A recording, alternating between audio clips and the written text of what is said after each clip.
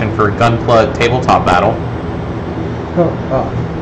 So on today's video, we'll be teaching you how to play the game with the new version 4 rules. You can still play this with the version 2 Gunpla sheet. We will most likely not be changing this anytime in the future. So if it ain't broken, don't fix it. Pretty much. So GTB is a tabletop war game based on the Japanese sci-fi mecha franchise Gundam. Using Gundam classic models, also known as Gunpla, you'll create your own mech or mobile suit to fight with and against other players and their Gunpla. The last player standing or the first player or team to complete their objective is usually how these battles will go. Do you think you can become the best battler? Alright, so now to break down the game requirements, it's not too hard. If you've been playing other tabletop games before, like say Dungeons & Dragons or Pathfinders, you should have almost all of this stuff readily available. You can download the Gunpla Sheets version 2 off of the website. So in basics, to play this game, all you need is one or more completely built Gunpla, which, I mean, if you're playing this game, you're already going to have on hand. Then you're going to need to have the Gunpla version 2 sheet filled out, which we will walk you through step by step in the following minutes of the video. You will need 2 D6 dice, 1 tape measure, and an action base, or the Gunpla included base that comes with a kit, and those are sold separately. And so your first step on becoming a Gunpla battler is going to be to fill out a Gunpla sheet. So to make things faster, Aaron and I already have completed sheets, but we've gotten blank sheets. To everything. Yeah. Oh, thanks. Sorry, Aaron. Thanks, buddy. But we've gotten blank sheets. To demonstrate how you should fill one out. All right. So to start with, the first box is we're going to go ahead and we're going to look over here at the pilot name, right here, and that's what we're going to fill out first. You get to be the pilot for your Gunpla, so either write down your real name or your fictional Gunpla builder name, and that's what we're going to fill it out. We're going to go ahead and fill it out with. This is why I hate pencils. Oh, you got me a pen? Thanks, buddy.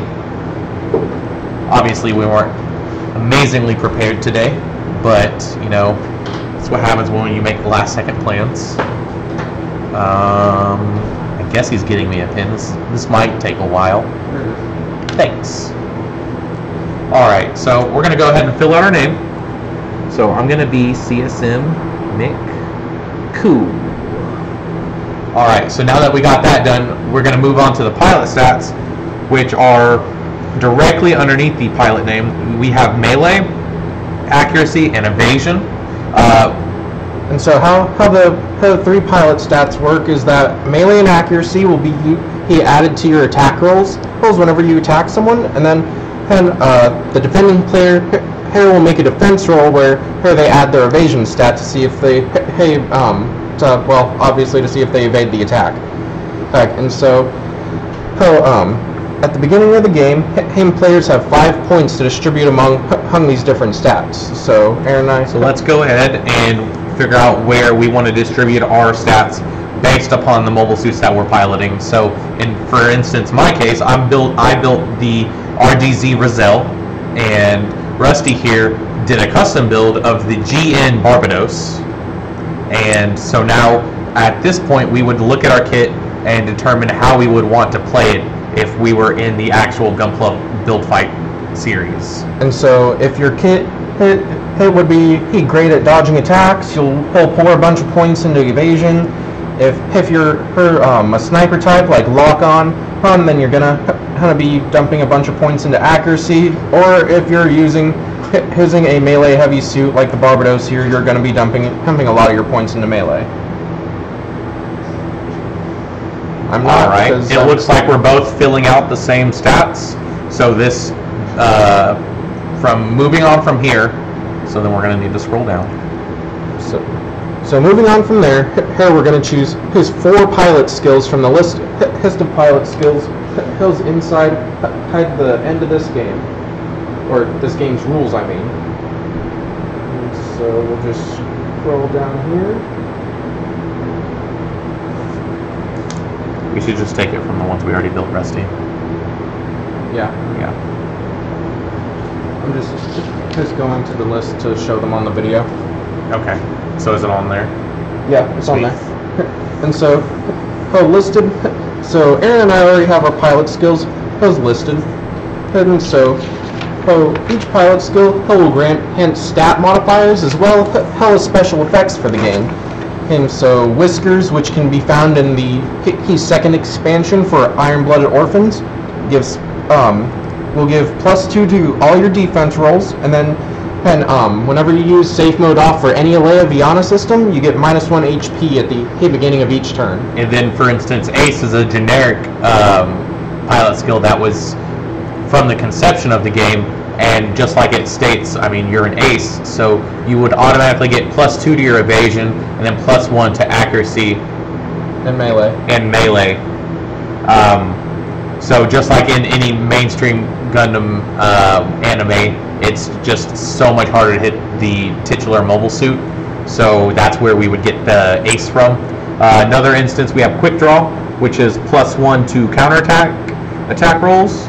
And then the +1 is added before any modifiers and can cause the roll to become a critical hit. Alrighty. So, like Rusty said earlier, we have all of the pilot skills that you would find at the end of the rule set. So, whenever you're building your character, it'll probably be just like, you know, how you would play in Dungeons and Dragons or Pathfinders. You're going to have, you know, certain areas of your booklet bookmarked to make for easy access. And then we're going to go ahead and scroll down.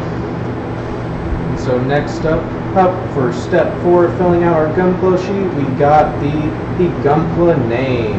Alright, so this is really cut and dry. You name your Gunpla. So if you wanted, in my case, I built the RGZ Roselle, so there isn't really anything I can do with it. I didn't paint it. It's just a straight built kit, so I'm just going to give it the name right out of the box. And in cases like Rusty, where he did a custom build, he would name his kit however he wishes to. And I mean, it floats your boat. It doesn't have any special effects for the game, but it just gives a little bit of customization to the tabletop. The next important step is probably one of the biggest things in the game. Your Gundam stats are the vital information for your Gunpla. So we have hit points right here. Hit points are basically your Gunpla's health bar in a video game. When you take damage, it's subtracted from your hit points, and once the hit points hit 0, you lose the game. Or if you're playing a different mode, you lose your mobile suit. Damage reduction, which is abbreviated as DR, is damage reduction, and it's basically the Gunpla's armor. It decreases the damage taken each time you get hit, but it also goes down by 1 each time you take a hit. So basically, your armor is getting chipped away slowly and surely the longer the battle goes on. And then the next one up is move, and that's the maximum distance in inches your Gunpla is able to move each time it makes a move action. So that varies depending on the grade of your Gundam, and also just what your skills are, because some skills will allow you to move a little further. Or you can move more than the regular 2 times per turn. Absolutely. And then the last thing on our little quick to hit list is carry. Carry is the amount of open carry slots your mobile suit can carry, and that's basically all the equipment that you bring with your mobile suit. So in my Roselle's instance, I brought with me a hyper beam saber. I brought with me my large beam rifle and my shield mounted grenade launchers. So each of these items takes up a certain amount of carry slots, and we will get into that with later on in the video. So moving on, your Gunpla's base stats are determined by their scale and your choice of a light, mid, or heavy sized frame. Start by going to the Gunpla stats tabs for your Gunpla scale, or in the resources section, and write the stats for your choice of frame size in the base column. So where would that be? Gunpla class? No, is it classes? No, Gunpla stats, right? Yeah. So underneath Gunpla name is Gunpla stats, and it's in super small font, but on the top of it you'll see scale, and for both of our instances we have 1/44 scale model kits, and then for frame, just depends on how you want to judge your frame. So both of our kits are medium-sized kits. If you were to build like the O or Pallas Athena or Kshatriya, Psycho Gundam, anything like that, you would probably more than likely put large or heavy. So then underneath that is going to tell us what, in correlation to our size and our scale model, is how much health and carry limit our mobile suit is able to have, and also its damage resistance and its move limit. So we've both taken mid-frame, and so both of our Gunpla's base stats are going to be 72 HP, 8 DR, 10 inch for movement, and then we're going to have 12 carry slots each. And then so next up we got our Gunpla classes. So the Gunpla classes are just like the pilot skills, except you only choose 2, and they also have physical requirements of your Gunpla. So this is where it gets a little bit harder, a little bit trickier, because it's not just free to pick what you want. Basically, this is like in a normal RPG, is basically where you're going to find your mages, your tanks, your rogues, your archers. Basically, this is how we split our Gunpla kits into different classes, such as Rusty's G in Barbados would probably be a close-ranged melee fighter, while my Roselle would be more of a agile hit-and-run kind of fighter. And so the classes that we can pick from are... Where's the classes, Rusty? I can't see this. Oh, they're up on the screen. So the Gunpla classes we get to choose from are... And this caters to basically everybody's type of gameplay. So we have long range, we have mid range, we have close range, and then we have so those are the 3 ranges that you can pick from, and they each have passive effects, and they each have requirements for that. Then you also get into more niche ability classes like general use. So that would be any of your common grunt suits, GMs, Zakus, Grazes, Geens, Leos. You have high mobilities, which is just slapping high mobility onto pretty much any of those standard grunt kits. You have the snipers. Go down. Oh no, way too far. Yep. Sorry guys, lost our place. It's on the list. No.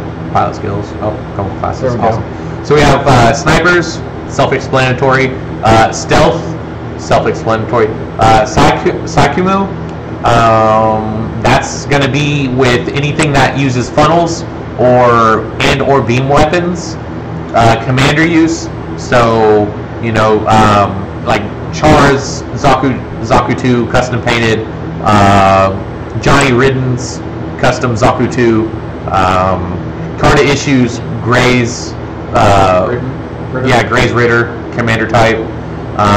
So these skills these classes are only applicable to certain mobile suits, and it'll tell you on the farther right side of the page that what the requirements are. So for the instance of mass-produced, it must be mass-produced in canon to the actual anime. The general purpose, let's go to general purpose real quick. Go back up. More. A little more right there. General purpose can be taken by any Gunpla. High mobility, you'd want a kit with a little bit more thrusters on it.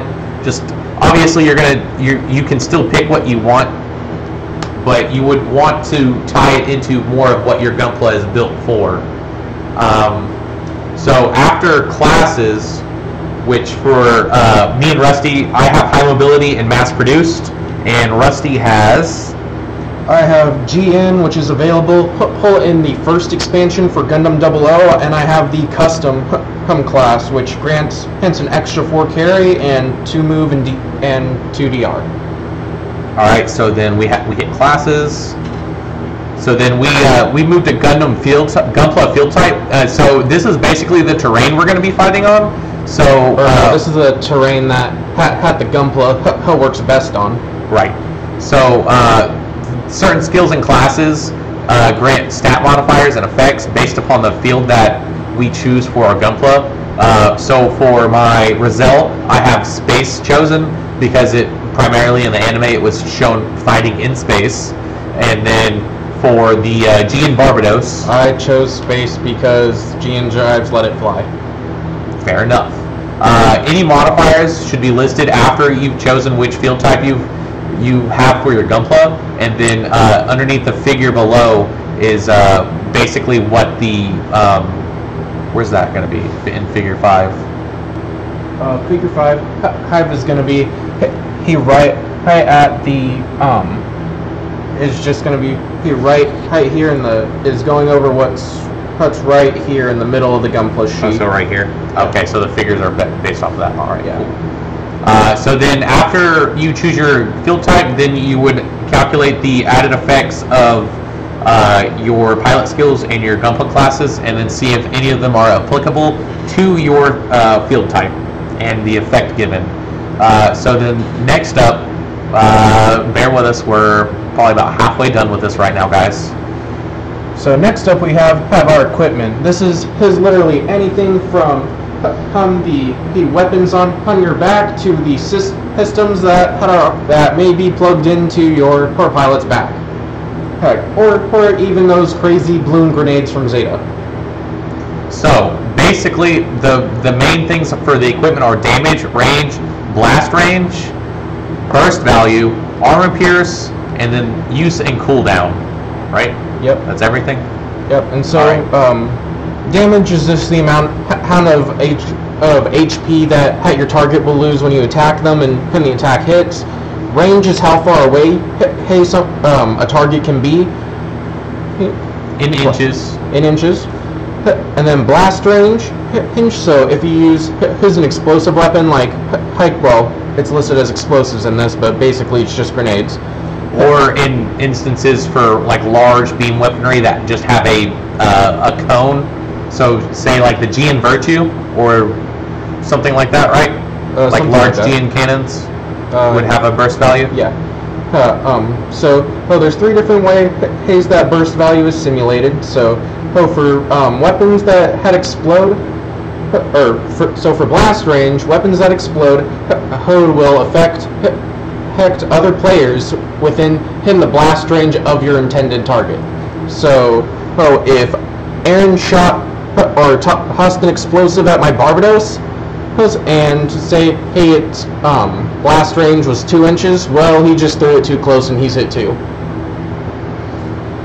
Or in other cases where you're in a team fighting objective, saying capture the flag or whatnot, and your enemy is clumped around the flag trying to hold off your assault, you could always just lob a grenade, or in certain Mobile Suits cases you can use your bazooka and just fire around there, and if you hit close enough, instead of just damaging one unit with a normal attack, you can damage all 3 of them with just expending 1 use of your weapon. And then so next up we have burst value. And so burst value helps simulate those kind of explosive weapons, and as well as a few other weapons for simulating the different ballistic styles. So weapons that have BV1 written at the top can add their burst value to your attack roll whenever they're selected. BV2 can add the weapon's BV to its blast range, and BV3 adds the weapon's BV to its armor pierce. You want to go over examples of burst values 1, 2, and 3? Sure. Here, so let's give you an example of some burst value weapons. So down here we got for burst value 1 we have shotguns. So burst value 1 simulates shotguns by adding the chance of a higher hit to your attack roll, since shotguns tend to use scatter shot to get their intended targets. Then with rifles, they use burst value 3, because most of the time the purpose of the rifle is to actually pierce your opponent's armor. So giving it a better chance of piercing and dealing piercing damage just would make sense for burst value 3. And then for burst value 2, cut back to the bazooka instance for capture the flag. Or like a grenade. Yeah, it just gives you it'd be giving you a better chance of dealing more damage in a closer area. So then, since we knocked out burst value, now we can move on to the armor piercing, since we just talked about it in burst value. So the amount of the armor pierce is basically the amount of this weapon's damage that ignores damage resistance and is dealt directly to the kit's HP if the attack is a hit. So basically, if my Roselle were to take a shot at his Gian Barbados and my attack roll actually landed, and I was using an AP for my large beam rifle, my AP is 4, so 4 of that would automatically go through before damage reductions would reduce it at all. So my rifle is able to do 14 points of damage, and 4 of that would go through no problem. And then that was after that would be when his damage reduction would kick in and kind of melt through my other 10 damage.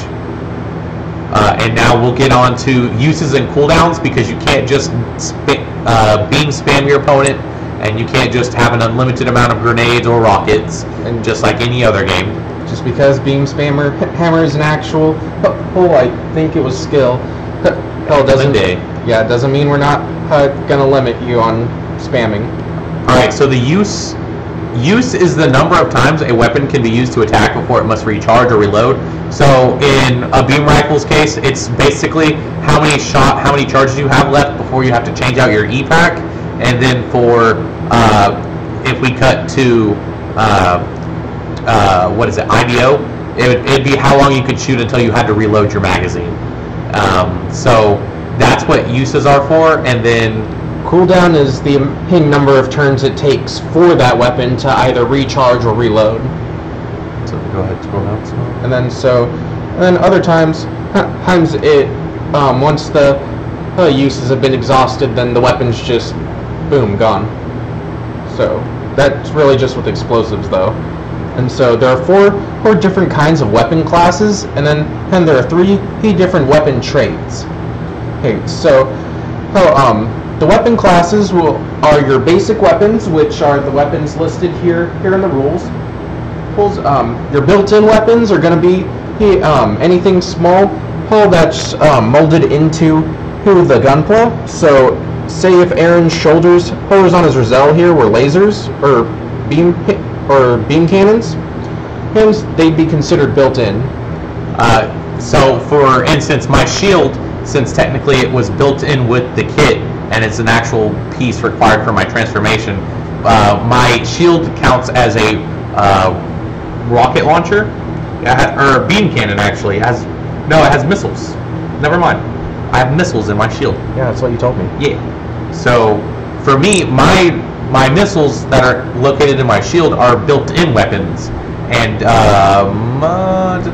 so built-in weapons, heavens, up to 4 of them can be taken at a carry cost of 0, but after that, the total whole carry cost will become a negative modifier to your move. So, say the total whole carry cost of those 4 built-in weapons came out to 4, then you would hit a negative modifier of -4. And so, after that, multi-form weapons. Those are weapons that can be used as different weapons, like the Roselle shield here. So, while it's not combining the weapons, it can switch between what it is. So, it can be a large shield, it can be a medium beam cannon, or he could fire the missile pods. So, whenever you attack with multi-form weapons, you would choose which form it is. And so, and whenever you list them on your Gunpla sheet, you would. Let me take you up to the example here. When you list them on your Gunpla sheet, you would list what it is, then type, then what type it is, plus whatever other type it is, and then you would list each form below it, and then its respective stats. So almost there. So here we are, multiform weapons. So like the Astray Blue Frame Second L's Buster Sword would be a giant sword plus a small Gatling gun. And so the carry cost for that is really the only thing that would change. And so it'd be the combined carry cost plus divided by 2, rounded up to the nearest whole number.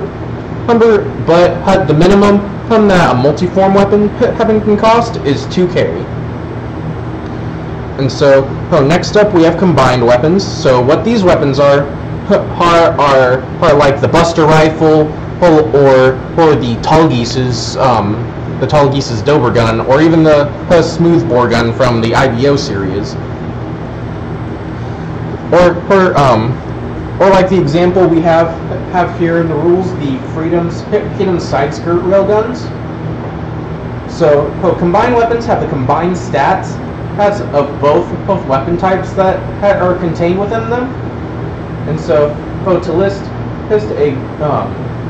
a combined weapon on your sheet, you'd simply list it like so, and then you would combine all of their stats, just the sum of their stats. This normally evens out the weapon's increased stats with its increased use and very much increased cooldown. So then the next weapon class that we have coming around is boomerangs, chains, and wires. So if a weapon with the boomerang chain wire trait is thrown, it returns to its attacking Gunpla. Weapon must look like a boomerang or other retractable or returning throwing weapon, or have chains or wires. So you can't just throw your sword and be like, my sword's a boomerang. The cases of this would be the Hoof's Heat Rod, which is just technically a wire with heated up metal on it, and so or even just the or like the Nobel Gundam's Beam Whip. The Strike has a beam boomerangs also. I thought that was the Destiny that had the beam boomerangs. It was the Strike. Oh. Next, we have compact weapons. Compact weapons may be taken as one size larger than what it qualifies as. Then your Gunpla gets -1 to its movement.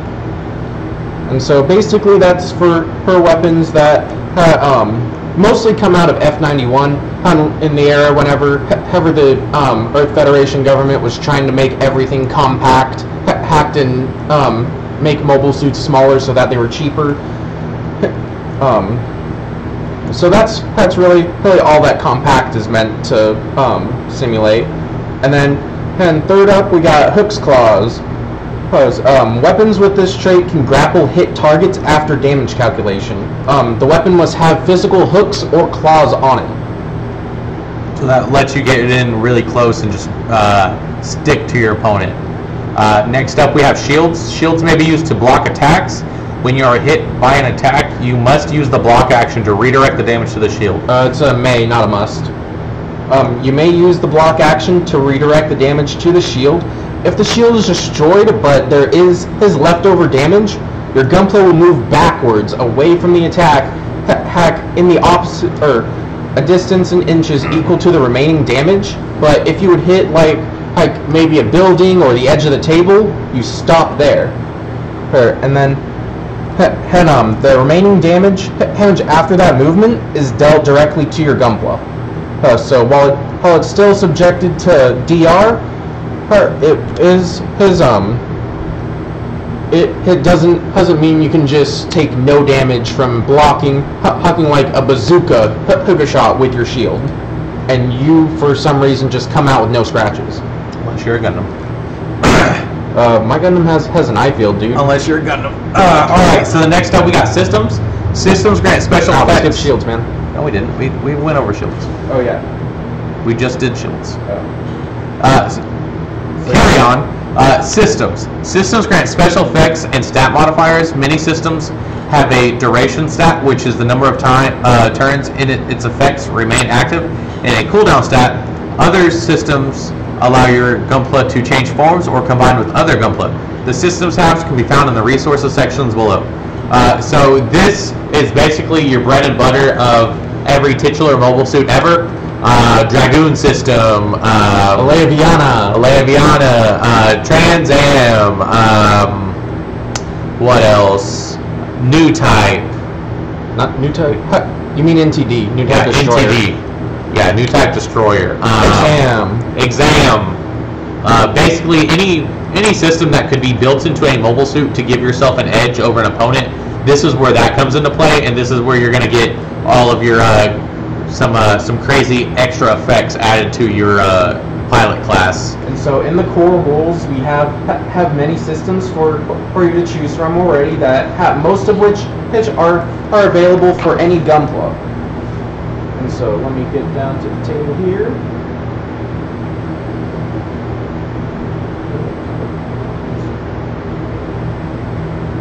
We can count how many weapon types we have later.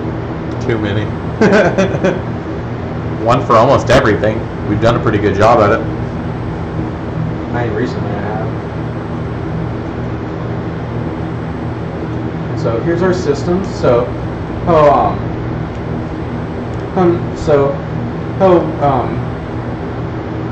to simulate power-up systems like Trans Am, we have Awakening. Some of you may remember this, the name of this system out of the Gundam Breaker games, which was the power-up you could do if your bottom meter filled up all the way and you pressed L3 and R3.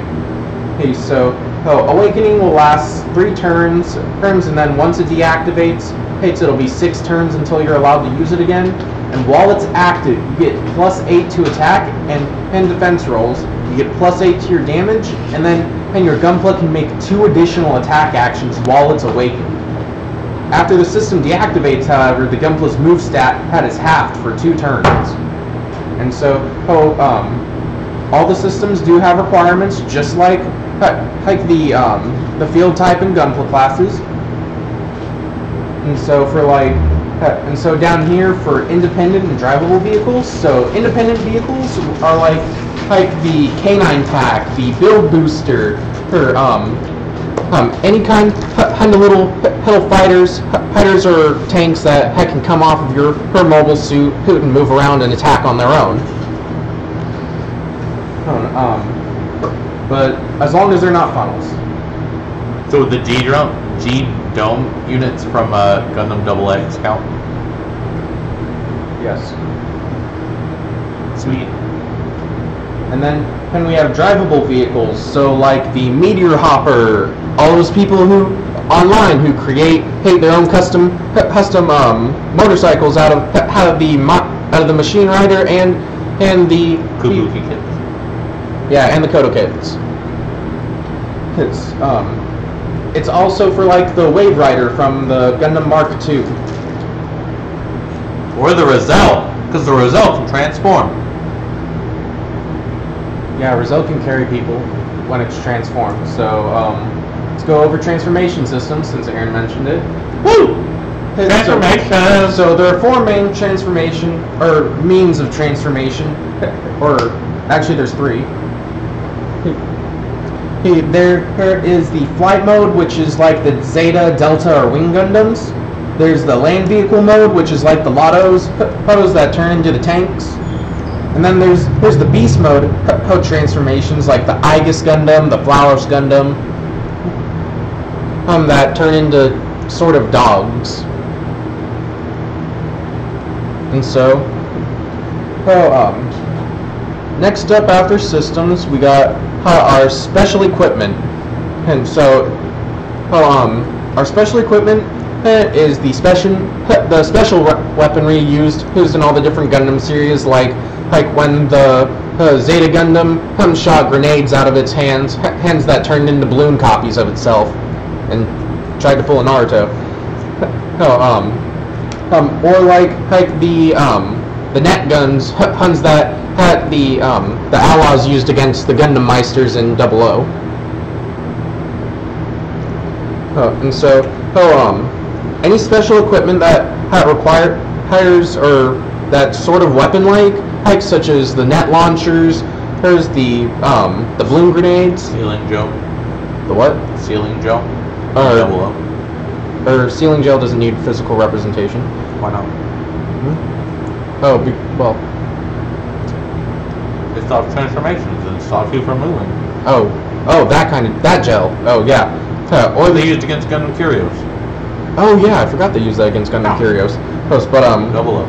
Or like the gel grenades that halted the Gundam Curios from transforming in Double O. Yeah. Things like that. Those all need physical parts. If you don't have a physical part, it's usually not that hard to make one. They're basically fit into the size of their hand, so should be pretty easy to cut one out and make it yourself. And so, finally, once we have all of those things listed, if you have any leftover carry slots, you're allowed to trade in 2 for a +1 modifier prior to any of your 4 Gunpla stats. So while it seems redundant to add it into carry, that's just kind of a loophole that's been left open. But so, usually you're going to want to add it to either your HP, your DR, or your move. And so, on my GM Barbados, I had 8 slots left over, so I was able to get 4 +1 modifiers. So I added 3 of them into my movement, and then I added 1 into my HP, and then any Gunpla with no shields, they get a +2 bonus to DR. I used the. Oh wait, no. And my Rizal had 3 open, or had 6 points left over, which I was able to translate into 3 points of extra DR. And so, once you have all your modifiers figured out, you simply add them to the base stat for each of your stats. And then you list the result in the final column of your Gunpla sheet. And so, once you've done that, you should have a complete Gunpla sheet, and you'll be ready for battle. So next up, we're going to set up a field.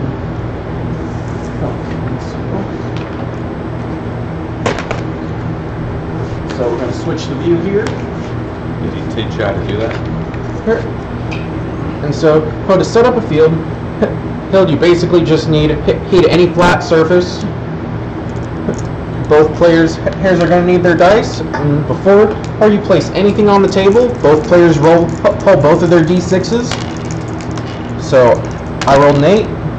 I rolled a 10. And Let's go. And so, Aaron in this case would be going first. And so, now that we have that decided, we move away. Hey, anything? Oh, my sword. Yeah, we move away anything that's clear or that's blocking the table, and then in turn order, we would each place. I broke my hand. Ouch.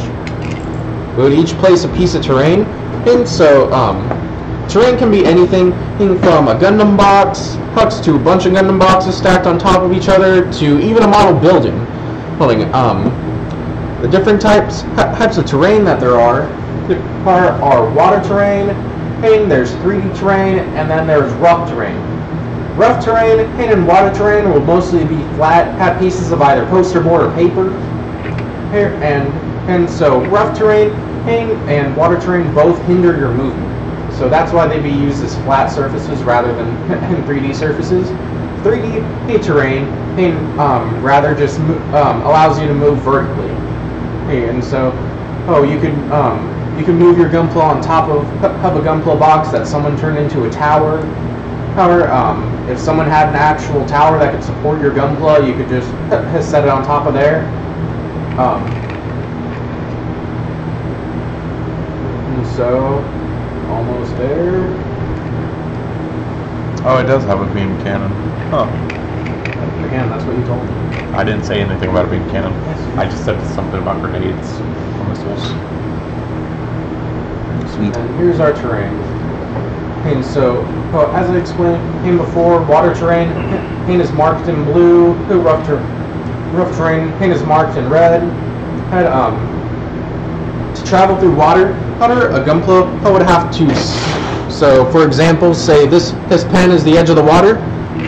Aaron would have to stop his movement right here, and then simply place his Gunpla right on the other side of the edge of the line, and then he is inside the water.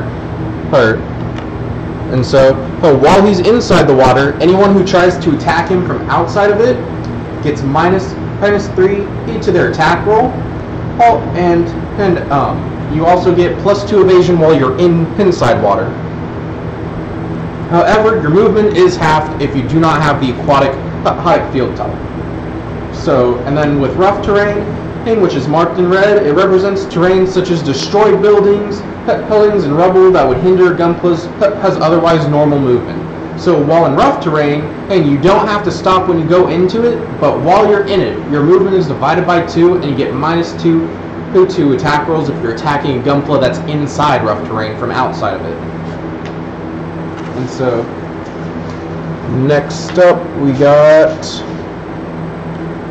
the gameplay section, where he will continue setting up, and so we're going to go ahead and add a couple of Gundam boxes stacked up here. So normally you would do this in turn order, but for the sake of this demo, Aaron and I are just going to go ahead and stick the boxes on as we planned.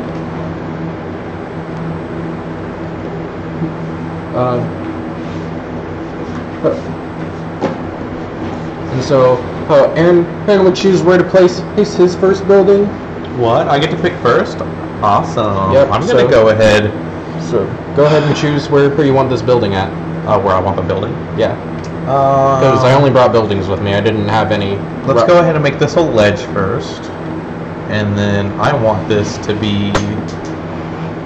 Also, move your Gunpla responsibly. If it falls off because of where you've placed it... Boom. That's where I want my building. That's where you want your building. That's exactly where I want my building. Of course.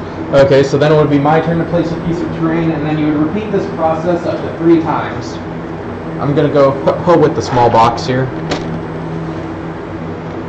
And then, I guess I'm going to go grab one more. And then we're going to go ahead and move the field down a little ways.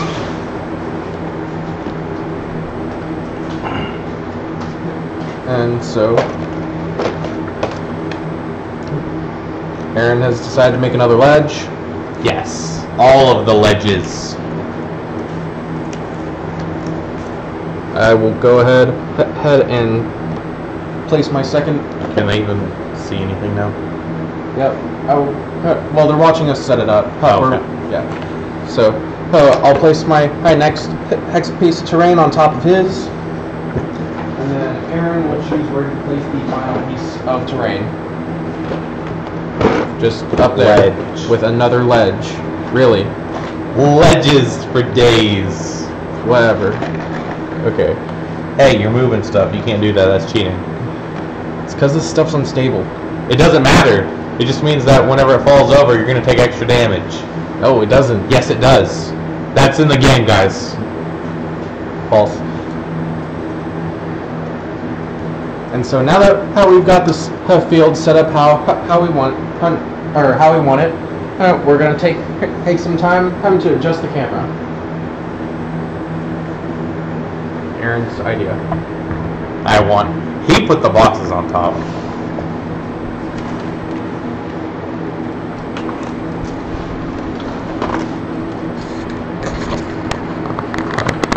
Oh, derp, I didn't know it could do that.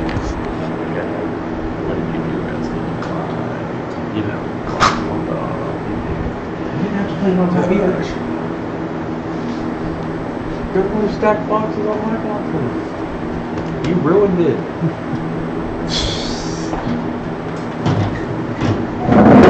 Okay, and so once we have our field, Big cheating, Rusty. okay, we're just gonna go with this layout. Aaron, just stop. You know what? No, stop. Let me do it. I'm messing it up. All right, guys. Couples fighting. By the way, hi builders. My name's Chip. I'm the cameraman here. Also, In quotation marks, cameraman. huge shout out to Dice Addictions in Tulsa, Oklahoma for letting us set all this up and doing an after-hours shoot for our introduction video. He's a huge fan of Gunpla, and he's even got a website if you want to hit him up at diceaddiction.com. I don't know. Love you too, Aaron. I don't think baby. Of course, we all love Rusty. Yeah. He just doesn't need to be told. Aaron has self-confidence issues. Yeah, Aaron gets moody if we don't tell him how much we love him. What? Me? So, Moody? make sure, guys, that you tell in the comments how much you love Aaron and Rusty. Yeah, I appreciate it. I got pretty low self-esteem. That's why I'm over here building mob kits at 12:30 at night. All right. So now that we got out of my feelings and everything, which we're gonna do every episode, guys. Because Yep. Because now we're finally done setting up the field. Yes, because this is a more normal-looking field than the monstrosity we had a second ago. You put the boxes on top. You wanted ledges. I wanted ledges. How else am I supposed to shoot you from far away? This is a good enough ledge. Leave me alone. Anyways, moving on. Okay, moving on. So once everyone's ready and you have your field set up, players will go in turn order placing their Gunpla anywhere on the field, as long as it is not within 8 inches of their opponent or opponents. If you're playing more than one opponent. Okay. 8 inches, buddy. Okay, let's measure. 8 inches. Oh wow, that's a lot. 8 inches is a lot shorter than I thought it would be. We should probably make it 10. Nah. Yeah, get within 8 inches of me, please. Please. I'm gonna go ahead and start down here behind you. I can rotate. It ain't gonna matter to me. True, posing is a free action. And so, well, at the beginning of each player's turn, they get 2 attack actions and 2 move actions, and they're allowed to make any number of free actions. And so, well, the actions that we're talking about can be found kind of in the resources section. And so, oh, they're right down here. Past the weapons.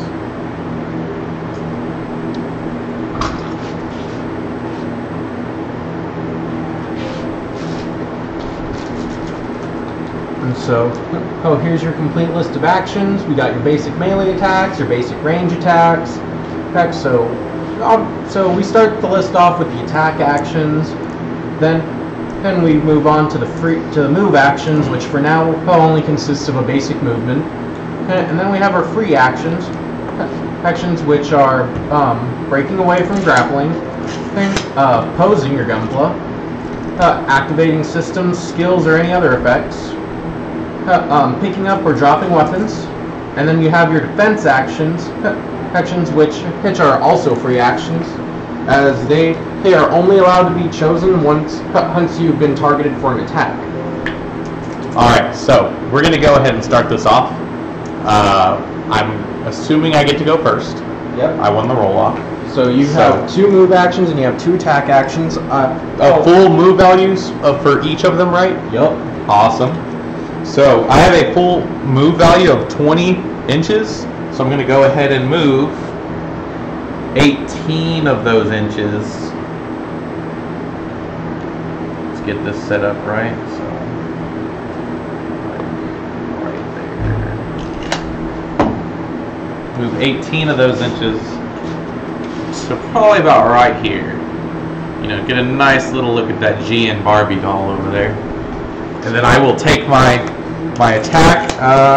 What do I want to attack with? I think I'm going to go ahead and make an attack.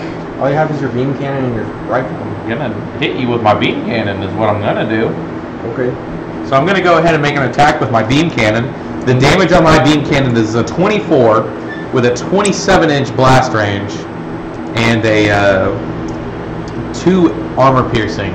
So I'm going to go ahead and make my attack roll. Well, Baron. So how it goes now is that since you've chosen your basic attack and your weapon and your target, now how I declare what defense action I'll be using, which is just going to be a basic defense. And so his basic range attack action is going to be his 2d6 plus his accuracy. Okay. And so So I got it. So whatever I roll off my 2d6 is gonna get added to my accuracy rating as of right now, and my accuracy rating is a +3. I do believe, yes, +3, and then I have a +1 on my attack rolls with being mass-produced. So, so do I roll first? Yep. Awesome. Attacker will always roll first. All right, so let's get this roll going. Let's see what I get, guys. Aaron, just pull over here so the camera can see. Oh, I thought the camera could see all that. Actually, Right there, or right here Or on your paper. on my paper. Yeah. Or on the box, either or. And All right, so I got a 9. Plus I'm gonna add 1 off of the mass-produced, putting it up to 10, and then add my 3 from my base accuracy, putting me at a 13 for my attempt to hit. Okay. And so now that he's made his attack roll, I'll go ahead and pull my defense roll. guys, just the contrast better. Okay. Hey, and so, if a dice would fall off the surface like that, you would pick up the die and re-roll it. And so the defense roll is a 5 plus my evasion stat of 3 for an 8. And so since I did not evade the attack, I have the damage of that beam cannon dealt to me. 24 with 2 AP. 24 with 2 AP, huh? Well, Get chunked, buddy. and so now we're on to our damage calculation, in which I will bring up for you battlers here real quick before I actually get into it. So, there's a lot of different factors that we went over that affect the damage that you take whenever you're hit. Well, we've developed some formulas and simple math problems to help you figure out how much damage you'll really be taking.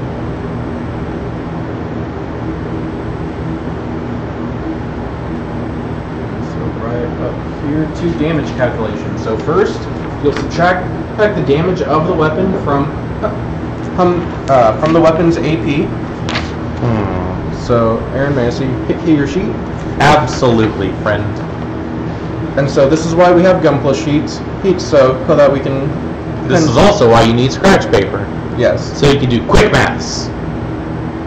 So you can figure out if you're dead or not. 24 damage minus 2 AP is 22, and so that 2 damage there that I just took away from the main damage value is what's gonna go automatically through to my HP. And so next up, I take that 22 I just got and subtract my high damage reduction of 15 from it, and so that comes out to 7.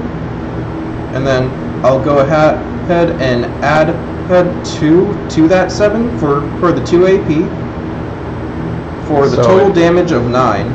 So my beam cannon was able to make it in through his defenses for a total of 9, and now his damage resistance upon taking a successful hit goes down by 1. And so for your remaining HP, I would subtract 9 from 72, which comes out to 63. And then I would subtract 1 from my DR, which brings it out to 14. And then I'd simply list those 2 values next to the final values in pencil. So if you were a truly dedicated Gunpla tabletop battler, you would most likely have your character sheets laminated, and thus be able to use dry erase markers to be able to make this so much faster and cleaner. But seeing as how we have yet to be able to get a hold of Chip's laminator, we're going to go ahead and just use it like this. So since I made my attack, I have also high mobility, so I'm allowed an additional move action each turn. Yep. So you still have 2 left. And I still get another attack, right? Yep. So I'm going to go ahead and apply my my large beam rifle, and it's at the same attack range of my medium beam cannon, which is 19. So I'm going to go ahead and make my attack roll for that. So like I said, I get a 3 plus what is it? 3 plus 1. So I get an automatic 4, and then I just gotta add it with whatever I roll. So let's get cracking. I got an 8. So I got an 8 plus a 4. I got 12. Let's see what you got, buddy. So I'll just be doing a normal defense again. I got an 8 plus my 3. 11. Yep, I got 11, and I got hit, and I got beat by 1. So, all right. So my beam rifle does 14 damage right off the bat as the basic damage, and 4 of that damage is going to be armor piercing. So he's going to eat 4 right off the bat. So 10 is going to go through, and that 10 is not going to make it through to his actual health, but is going to is going to take another point of his damage resistance off, and then I will have my my uses reduced by 1 on my large beam rifle. So I have 14 uses before I need to reload. So I'm at 13 for that, and then keep going. so my shield, it doesn't actually state how many uses I have before my cooldown. So shields don't have cooldown. Oh, they don't? Yeah. I could have just kept chunking you out with my Roselle shield beam cannon. The beam cannon? Yeah. Oh, the beam cannon. Yeah, that has. Oh wait, it has an 8 and a 1. Okay, cool. Yeah. I was looking at the shield. Yeah. My bad. All right, so now I'm gonna go ahead and take my 2 additional movement phases and get super far away from this very angry Barbados. Keep in mind There's not much place to go, dude. I don't care. I can move all of 40 inches, so. Good point. Alright, so I'm going to go ahead and move all the way over here. Probably off screen, but I'm trying to hide from him. So, it is your go, my good friend. Okay. And so, the way Aaron did that movement was a little off, so he would have hopped at 20 inches and then made a second movement action. But I just decided to shortcut it in essence of saving time because I don't want this to be an hour-long video, and just decided to mash them both together since I was getting 2 uninterrupted movement phases anyway. Yep. And so, since the beginning of my turn, I also get hit and attack, or 2 attack and 2 move actions, and then I also get a oh no, that's only whenever I have those systems active. So what I'm gonna go ahead and do is I'm gonna go ahead and activate Trans Am. So for 3 turns I get triple my movement, and I get +1 move action each turn, +10 to damage, +6 to all rolls, -10 to my movement for 3 turns after Trans Am goes on cooldown. And so for the next 3 turns, I have basically unlocked safe mode off. That sounds busted. It is. Alright guys, this is where you're going to figure out what pilot special system skills you want, because this is where the game starts getting pretty busted.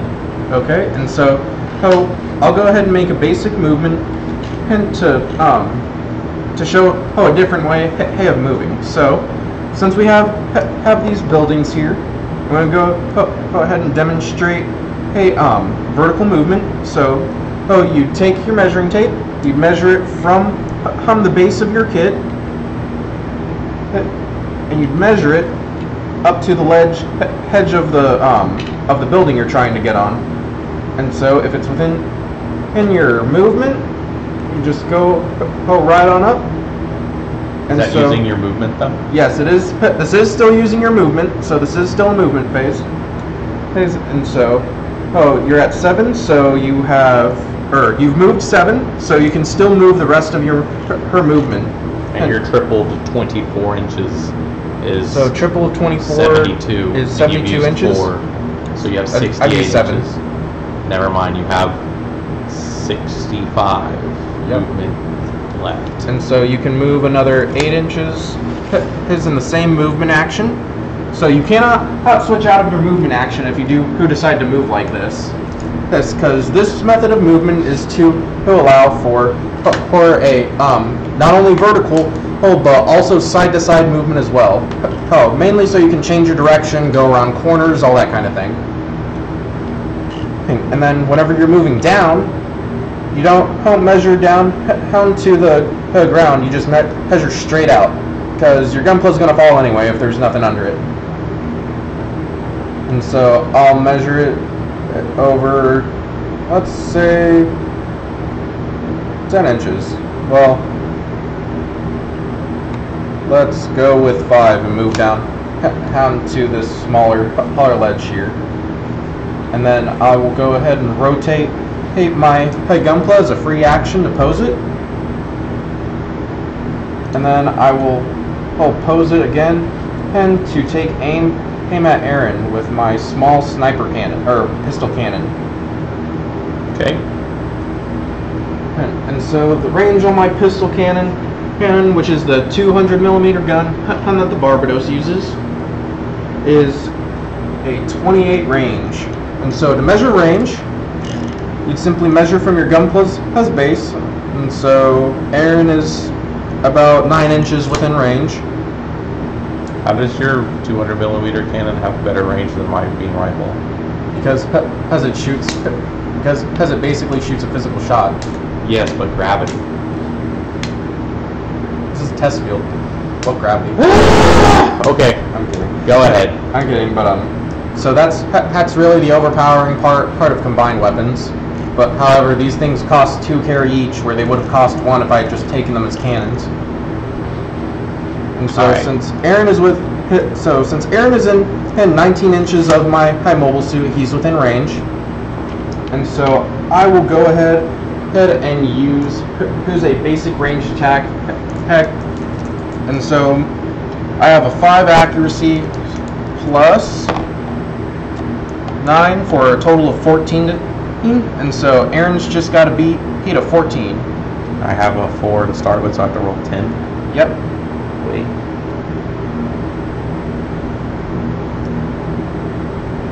So Aaron's got to roll an 11 or higher, because to avoid an attack, you have to have your result has to be greater than your attackers.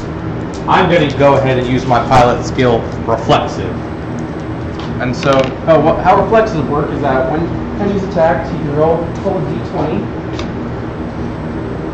Respect. And so, what this d20 roll will determine is if I hit or miss.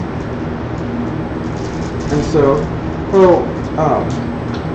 so if he rolls 15 to 20, my attack is going to automatically miss, and I don't even take an attack roll. Well, if it fails, however, the attack goes off as normally. I got a 10. Okay, and so the attack would go off as normally. I ended up rolling a 14. So now I roll. Yep. And so now Aaron has to get a 10 or an 11 or higher. I got an 11. Oh my god. So the attack doesn't hit. Woo! And so We're still too fast. And so I have 2 move actions and an attack action left. So Chip, I'm winning. we're gonna go back down here to the action. Be proud of me, list. Senpai. And we're gonna get a little more complicated than doing basic attacks. Oh, we're gonna get more complicated? Oh, Yep. well, powers and abilities right now. Basically. Yes. Beam struggle, let's go. So we're gonna go down here to the actions list again. And so that we can show off some of the other actions besides just basic attacks and basic defense.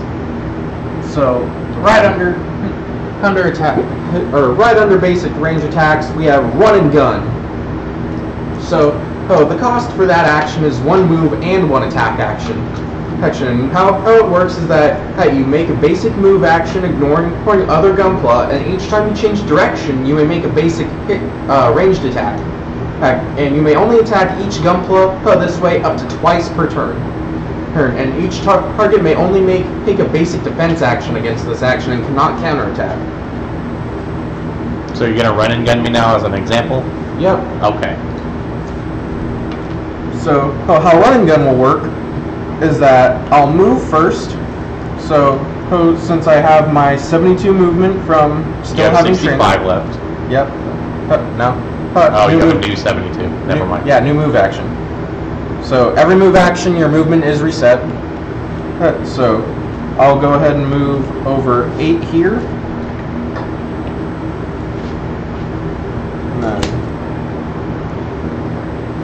I'll go, and then I will, and I'll take a basic range attack action using my small pistol cannon. So got a 5 plus. And so there's another example, and so what we do in that case, you just pick up the dice and you just re-roll it. 10. So we got 10 plus 5 for a total of 15. So Aaron's got how to roll a 11 or higher, or 12 or higher. No, an 11. 11? To be equal, or to be more? To be more. I have to roll 12. So in this instance, I'm going to go ahead and Use reflective. use reflexive, and then I'm going to go ahead and try and roll this D20 again. And if I get 15 or between 15 and 20, I just get to dodge it. That's a 5. That is not a dodge. Okay, well, So I'm probably going to be eating some damage here, buddies. That's a lot of nope. That's a lot of nope. All right, so he's going to connect. And how much damage is that? And so it'll be 28 damage. Wait, what? Yep. How? How is that more than my beam cannon? Medium- It's a 200 millimeter cannon, Rusty. Pistol cannon. No. Combined weapons.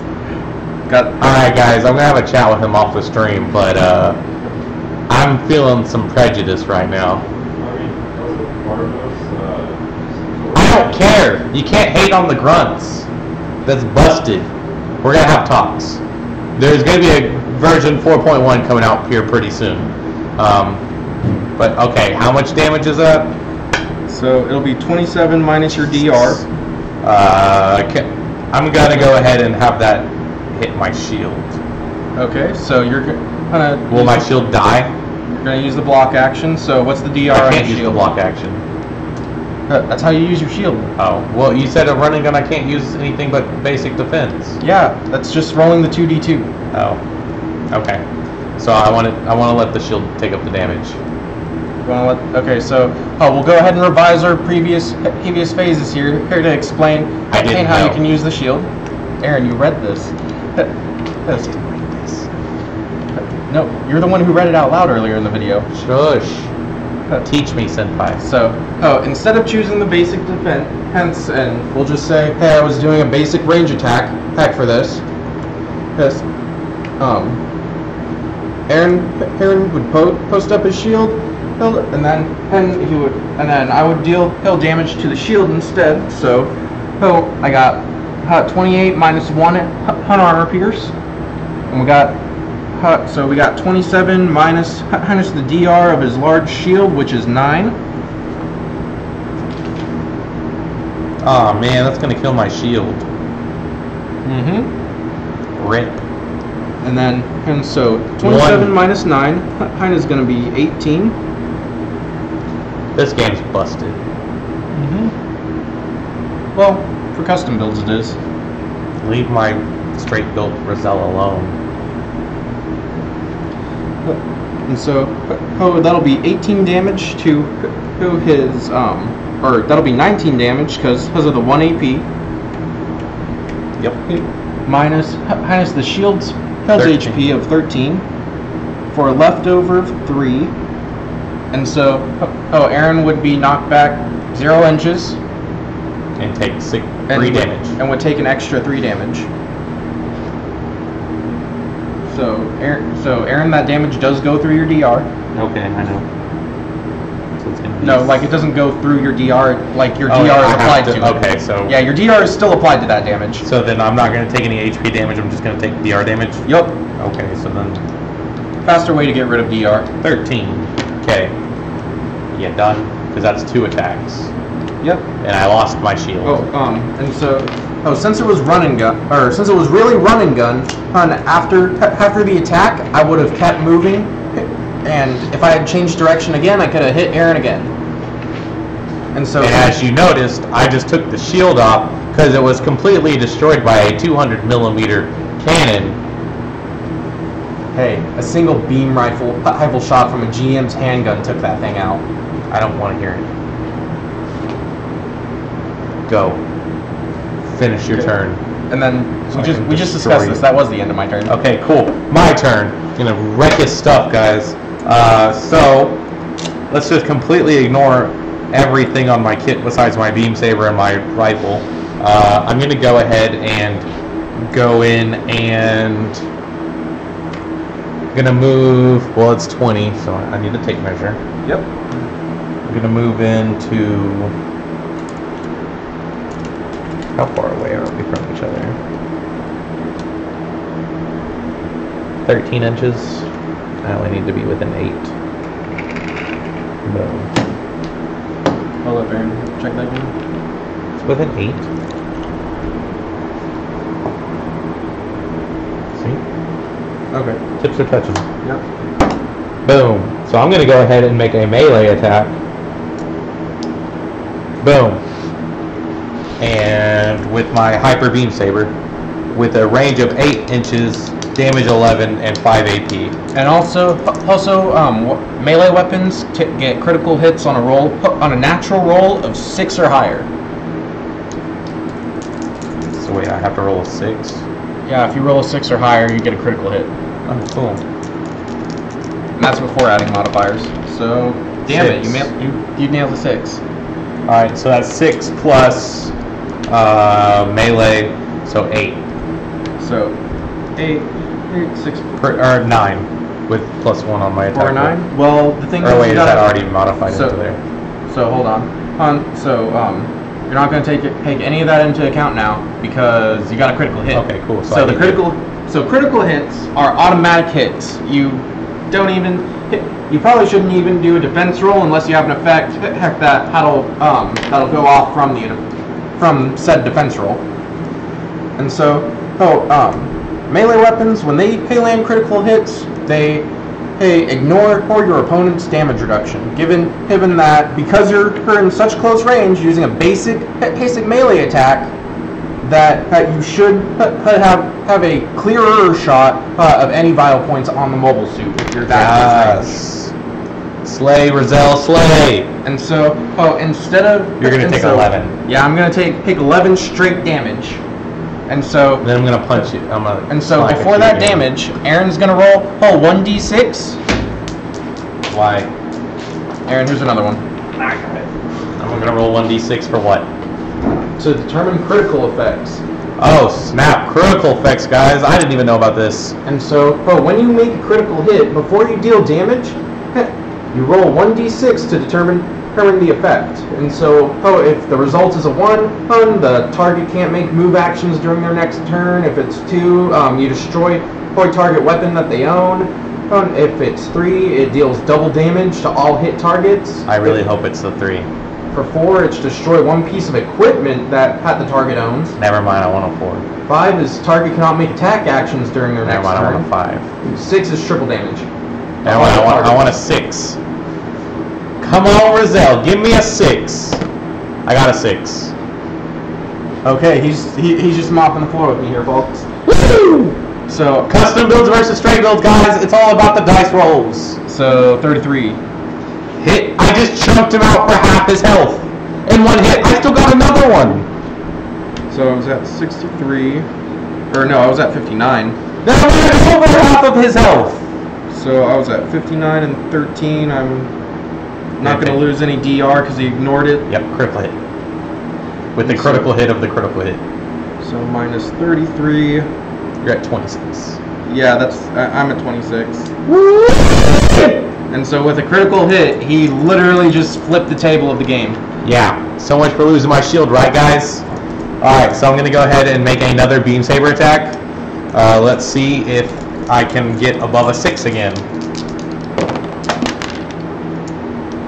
Aw, no.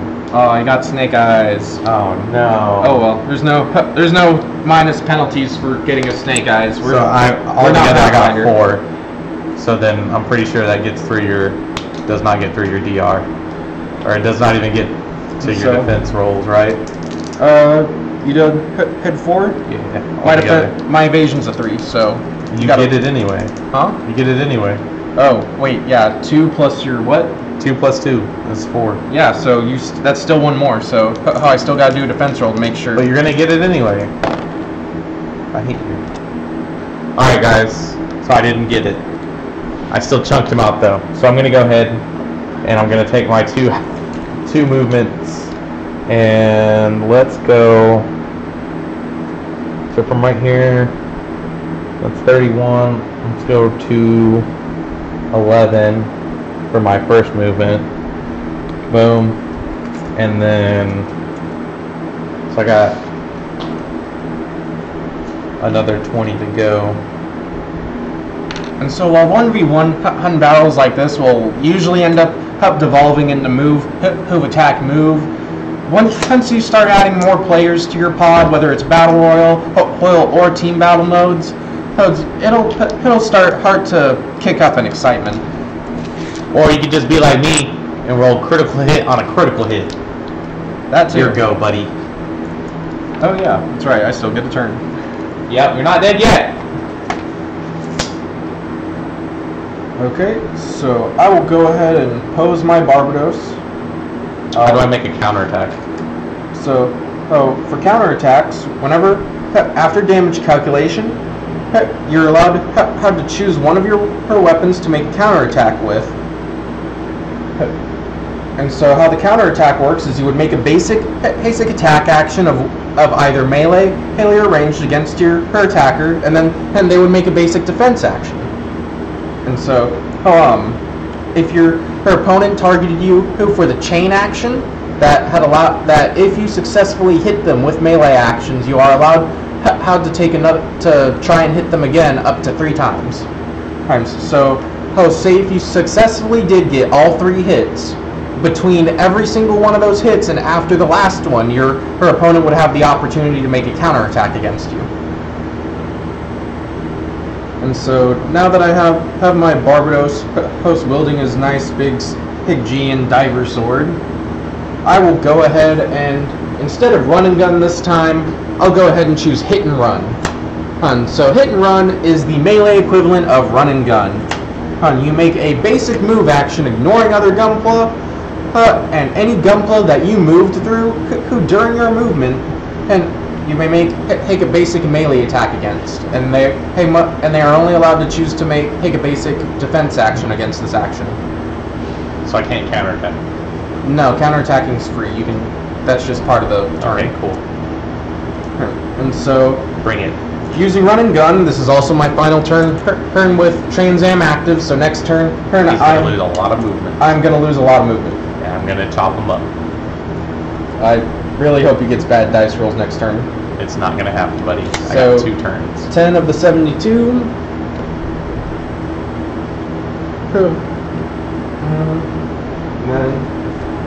And right on down to here, okay, so 10 to 12, so 12, onto that, alright, so 22 of the 72, I'm down to 50.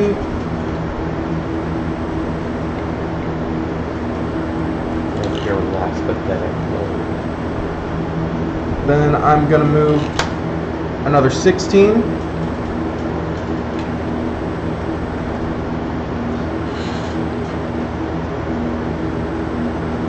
So I've moved a total of 22 22 plus 16, that's 38. Then I've only moved up to 38, 38 plus 15.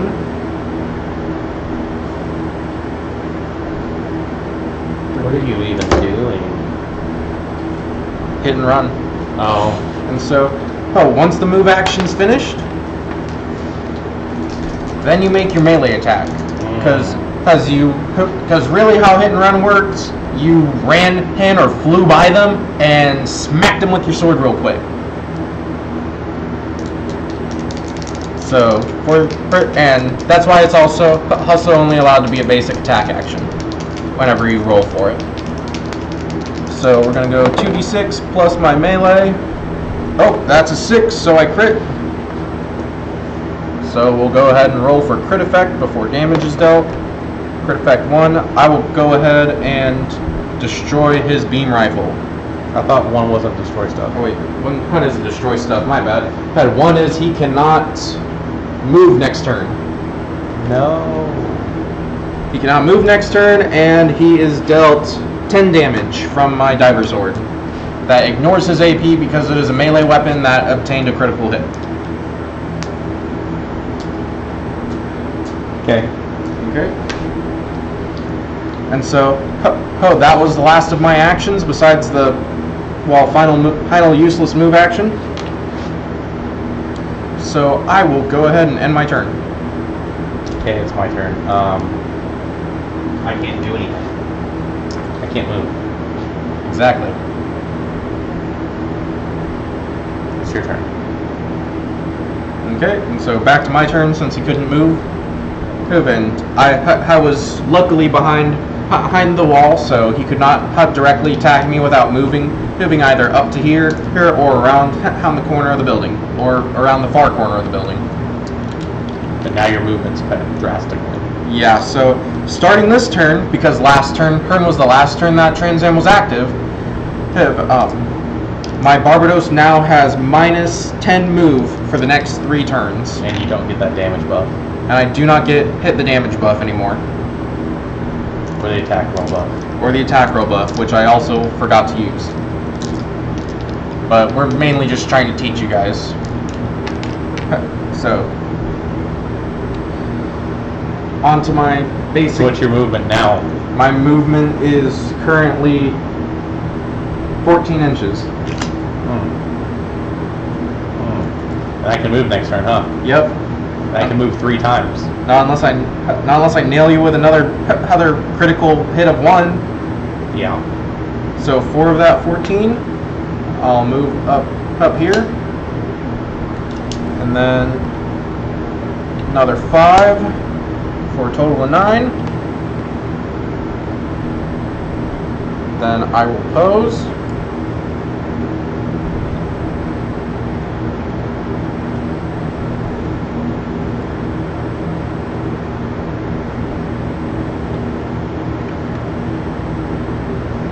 Probably going to be better if I do this from the front. There we go. And aimed nicely at the Rozelle's head. Bring it. You're going to get my counterattack anyway. And so, now I'll use a basic ranged attack to attack Aaron with my my nice little pistol cannon there. So for 2d6. Really, that's how you're gonna throw your dice? Yeah, no, that was a bad dice. You dropped them. Yeah. I didn't want to knock over the Barbados. I should have just switched hands. It was the same thing. I know. At least it was a better dice roll this time. You did some sketch. So yeah, do good dice rolls. Don't just drop them like I just did. In instances where you can't readily access dice, you can always download a dice rolling app. We'll have any link to our site in the coming weeks. So you got a 10 plus whatever your accuracy is. So I got 10 plus 5 for a total of 15. My evasion is 4. Roll an 11.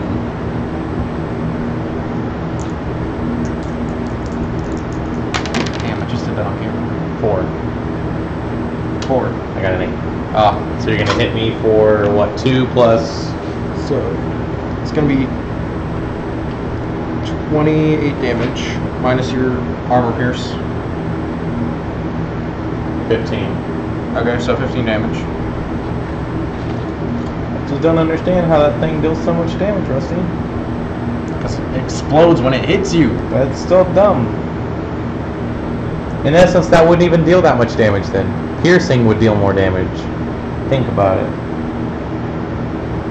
Okay, and my DR took another hit, so down to 12. It explodes right next to I'm you. gonna take a counterattack. Okay. So I'm gonna get to make my attack, and it's gonna be a ranged attack. So I got a 3, 4. I got a 4 plus whatever I roll. That's a lot. Hey Russ, I got 15. Oh wait, okay. So 15, where's those 2 dice? Yeah. So 11 plus, darn it, 14. Ripperonis. Yep, It's gonna be 14. 14 damage with how much AP? 4. So 4 and 4. How do I burst it? Do I declare that before? Not bursting it. Hit is bursting it. Hit is normally going to be automatic.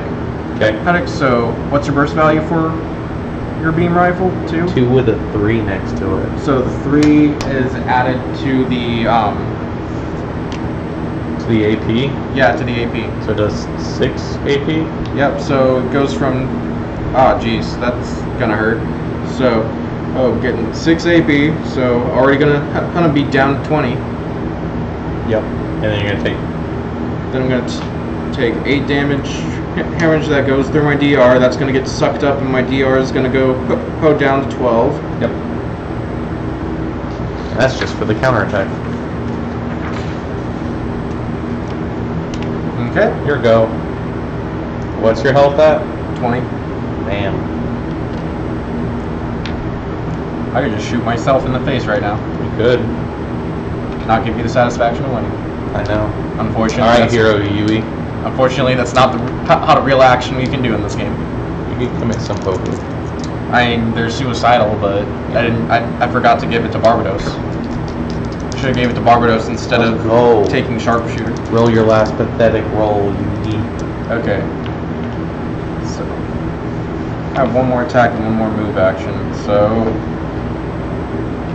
I'm actually just gonna go ahead and move in for a melee. For a Come melee on, hit. bring it. Because I'm gonna hit you back twice. Hey Chip, I'm gonna win. So that'll be a move of 10 inches. I'm gonna go ahead and get all nice and personal up in here.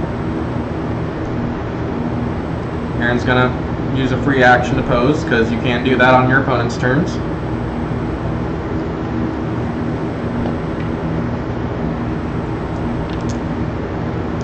And so, Posing.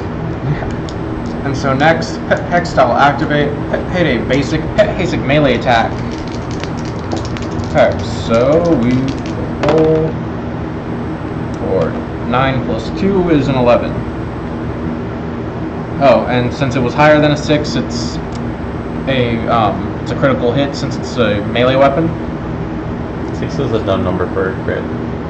Yeah, it was. You get 6 over half the time. No, over half. Yeah. Dude, Because it's 2 6-sided dice, with 6 being the highest number. 6 is the middle number. good point. However, That's 50% of the time you're getting a critical hit. that's with melee weapons only, though. I'm just saying, it should have been like an 8. Melee weapons deal a considerable amount less damage than range. So, roll. No, that was a bad roll. It's a 3. It was a 3. What's a 3? So a 3 for the critical hit effect is double damage to all hit targets. Cool. So 20 damage. Cool. My DR soaks up 12 of that. Critical hit, man. Oh, Just 20 straight damage. never mind. 18. Awesome. My turn. Yep. Oh, counterattack. Oh, yeah, if you want to counterattack before Yeah, I'm your gonna turn, yeah. counterattack. I got a 6. Should have put reflexive on this thing. Suck it. Oh, wait, were you counterattacking with a melee? Yeah. Oh, Where's okay. my sword? Okay. Yeah, good point. So, yeah, go ahead and roll the effect. 6. Triple You're damage. dead. Yeah, I'm dead. Yeah, Aaron just won. Off goes the Barbie's head! The grunt suit has won. Has proven itself once again. Your Gunpla battle champion. Boom! Look at that. Just put it on. Put it on. Put it on the edge of It was- Put it on the edge of my rifle. Just like in the anime. It was on the edge of her sword. Oh, you know what? Rifle. I won. Suck it, Barbados. This is just something I did on the fly. You don't actually do this with your opponent's Gunpla. Yes, you do. You gotta disrespect them. Aaron. Show them who's boss. Just like I showed Barbados who's boss. Well, everyone, we hope you enjoyed and played this demo video. Alright guys, this is Aaron and Rusty logging off. I'm gonna go get food. We're probably gonna be back here next week for another exciting episode, and maybe we can even get Chip in with one of his Gunpla that he's built.